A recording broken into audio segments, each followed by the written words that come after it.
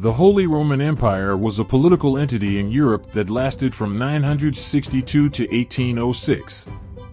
It was initially a collection of various Germanic states under the rule of a single emperor, but over time it expanded to include territories in present-day Austria, the Czech Republic, Italy, Belgium, and the Netherlands.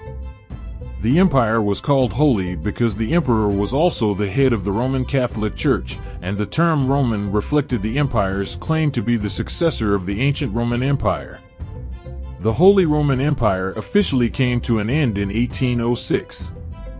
The Holy Roman Emperor Francis II abdicated and dissolved the empire as a result of military defeats to Napoleon Bonaparte's France. Napoleon reorganized much of Germany into a new political entity, the Confederation of the Rhine, effectively ending the Holy Roman Empire's role as a major player in European politics.